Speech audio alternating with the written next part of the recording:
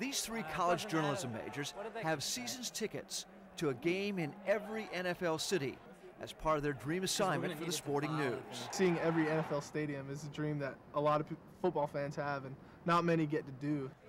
From Labor Day weekend through Christmas Eve, stopping at every NFL stadium in between, they will be crisscrossing the country to chronicle pro football's unique role in America's sports culture.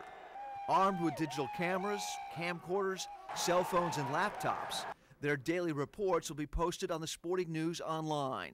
It's been compared to the Road Rules meets the NFL a little bit, and we're going to be filing both types of stories that have to do with the sport and the NFL and the game that we cover, as well as blips from on the road and what we saw today and how we're doing.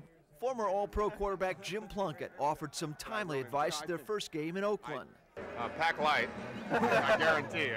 I think you guys should get in the cage to do this report. I want to find out why they're here and what they enjoy about being a Raiders fan or what they enjoy about being a Chargers fan.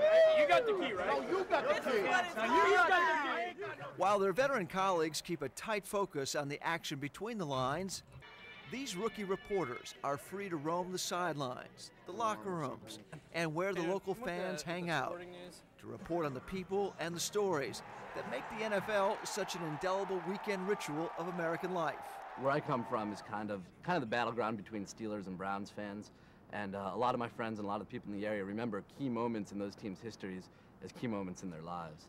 How well these total strangers and aspiring sports journalists survive 4+ months of getting up close and personal with the NFL and each other will depend on their compatibility and objectivity. I think the Panthers are clearly the best team. Hey, the Bears. I think you guys don't know anything about football is what I'm thinking. Oh, yeah!